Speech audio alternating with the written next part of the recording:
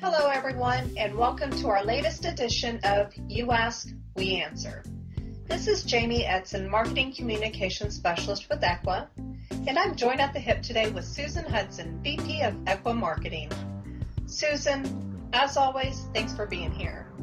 Thank you, Jamie. I couldn't help myself. Hello to all our listeners out there.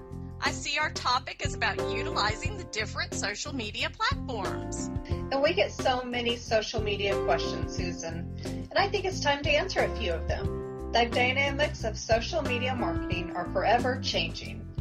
Increased engagement, robust interaction, and extensive marketing reach are among the more obvious ways in which social media can impact business growth. Each social media platform has been designed to lend specific value to different marketing goals. And this is why choosing the right social media platform based on the kind of content, customer engagement, and brand exposure it offers is imperative for practices. Now, there are 3 steps to effective marketing over a social media platform, and those are identifying your practice goals, creating content which best addresses those goals, and selecting a social media platform which offers the best delivery options for your new content. Social media platforms will help you engage with your target base, offer them accurate information and advice, and curate relevant content from different sources to create a robust information portal for your readers. Additionally, social media sites are perfect for gathering information on the preferences of your target audience. To begin, ask yourself this question. What do you aim to achieve with your new content?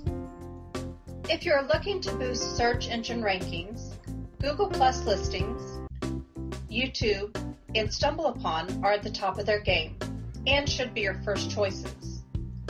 If you want to drive traffic to your site, Facebook, Twitter, Reddit, StumbleUpon, and SlideShare are effective website traffic drivers. Now, if your goal is to improve customer engagement, then Google+, Foursquare, Facebook, YouTube, LinkedIn, and Twitter offer effective customer engagement avenues. And last but not least, if you want to enhance brand exposure, all social networks can deliver excellent results if used judiciously. Now, marketing content can be broadly divided into 2 types: text-based content and visual-based content.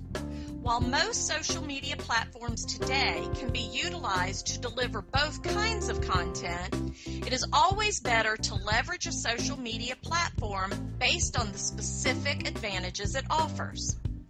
If you're producing text-based content, the 4 social media platforms that offer a strategic advantage for this purpose are Facebook, Twitter, Google+, and LinkedIn. Visual-based content is becoming increasingly popular within the social sphere. One look at how social media platforms such as YouTube and Tumblr are performing, and it's easy to understand the rise of the visual web, which moves the focus from text-based web pages towards a more fulfilling visual discovery. Another item to note is that very recently, Pinterest expanded its reach to include the pinning of written articles. It's early days yet, but certainly may be a huge move that will establish Pinterest as a contender in the text-based marketing platform.